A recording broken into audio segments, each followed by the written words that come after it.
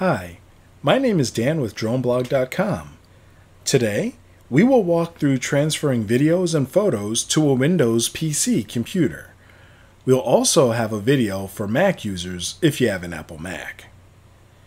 Now, the Mini 3 uses micro SD cards up to 256 gig, whereas the Mini 3 Pro can write on cards up to 512 gig.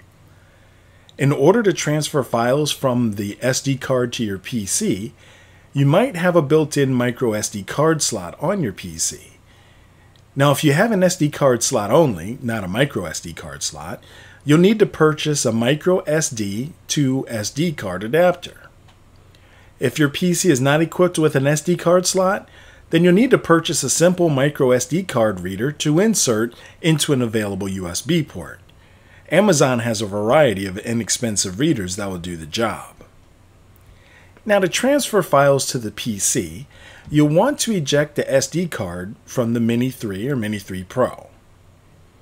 Now, insert the micro SD card into the corresponding SD card slot on the reader. Go ahead and insert the SD card reader into your PC.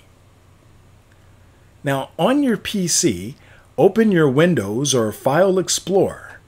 This can be done by right-clicking on the Windows icon on the bottom of your PC and choosing File Explorer.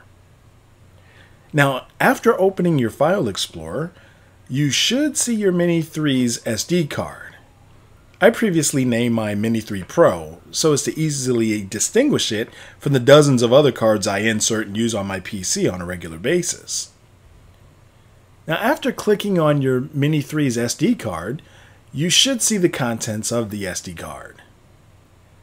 Now, selecting the DCIM folder will bring you to the directory where your media is ultimately stored. To copy all the files into the directory of your choice on your PC, you can right-click the 100 Media directory and choose Copy. Now, this directory holds your RAW files, your JPEGs, and your MP4s. Now, alternatively, you can click and choose what files you'd like to copy and then move on to the last step. Now, the last step, to paste the files or directory into your folder of choice, navigate through the Explorer window, then locate the directory that you'd like to copy to. Open the directory, and then right-click and paste the files into the said location. After this step is complete, you now have the files from your Mini 3. You're able to edit and modify the files to your liking in your favorite picture or video editor. Well, that's all for this video. If you find these types of video tutorials helpful, please feel free to like and subscribe to our channel.